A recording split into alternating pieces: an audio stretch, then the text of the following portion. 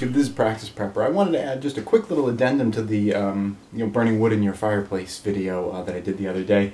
Up until just recently I was using a lot of this stuff, just trees, limbs and things that I cut around my place. None of it was split, it was all smaller stuff, so I didn't need to split it. But I just recently got into some of my split wood in the back of the woodshed, and this is something that I've picked up that's really helpful. When you need to have kindling to start your fires with, you can get small sticks and things like that, or whatever you happen to do, scrap wood.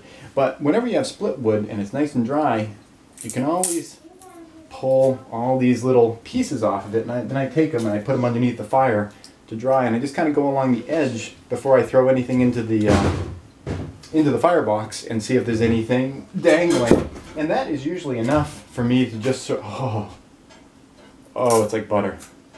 It's no effort at all now.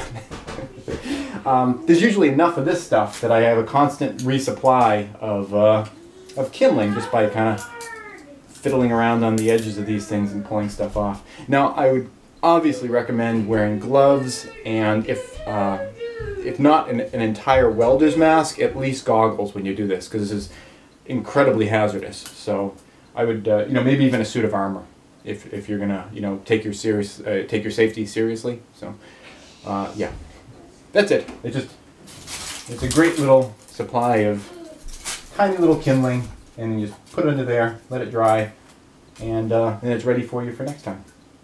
That's it. Thanks for watching. Please subscribe and tune in every Friday at 4:30 New York time for a new video.